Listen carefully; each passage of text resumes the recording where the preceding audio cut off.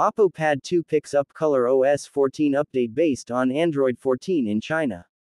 Oppo has just announced that the official version of ColorOS 14.0 times Android 14 is now available for Oppo Pad 2 users in China.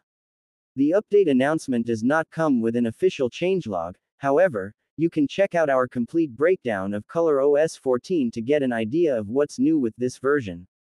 The upgrade will not clear user data, but it's advisable to back up essential personal data before proceeding. Some third-party applications may face compatibility issues with Android 14. Users are encouraged to update these applications to their latest versions from the software store. Following the upgrade, the system will undergo adaptation and optimization actions for 2 days. Users might experience temporary issues such as heat, sluggishness, or rapid power consumption. To resolve this, it's recommended to turn off the screen, charge for 2 hours, and restart the tablet.